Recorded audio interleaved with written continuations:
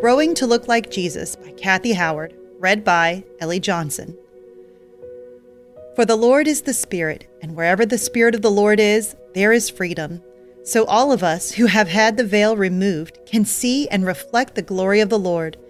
And the Lord, who is the Spirit, makes us more and more like Him as we are changed into His glorious image. 2 Corinthians 3:17-18.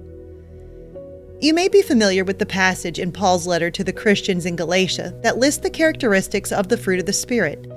But the fruit of the Spirit is love, joy, peace, forbearance, kindness, goodness, faithfulness, gentleness, and self-control. Against such things there is no law. Galatians 5:22-23. In Galatians 5:22, the word fruit is translated from the Greek word karpos.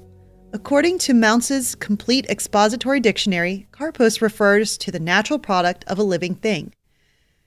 Primarily used to describe the literal physical product of trees, vines, and crops, karpos is also used metaphorically to refer to the natural product of a spiritual being. Paul used karpos to help us understand the natural product of the Holy Spirit, who lives inside every believer. The fruit of the Spirit, then, is produced by the Spirit and not by the Christian. Obviously, an individual cannot display the fruit of the Spirit unless the Spirit is present in that person's life. The Bible tells us that when a person places his or her faith in Jesus as Savior and Lord, God provides and guarantees their salvation by placing His Spirit within them, Titus 3:4-7 and Ephesians 1:13-14. The Holy Spirit takes up residence or indwells every person who has a saving relationship with Jesus.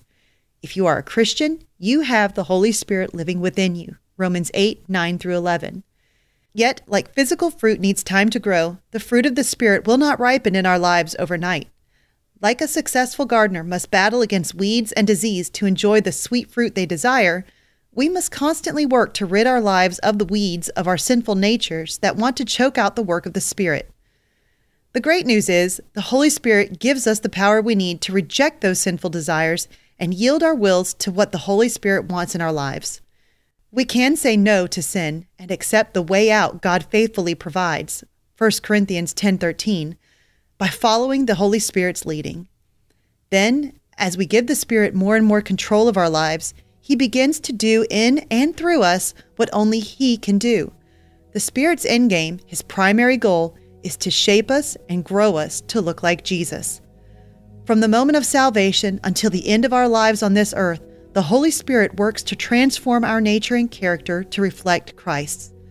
Since God's goal for all His children is for us to be like Jesus, Romans 8:29, the Holy Spirit constantly works to rid our lives of the acts of the sinful nature, Galatians 5:19, and display His fruit instead.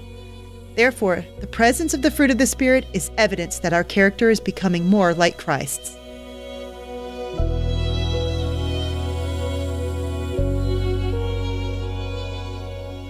Hey everyone, thanks for listening to Your Daily Bible Verse, a production of the Salem Web Network.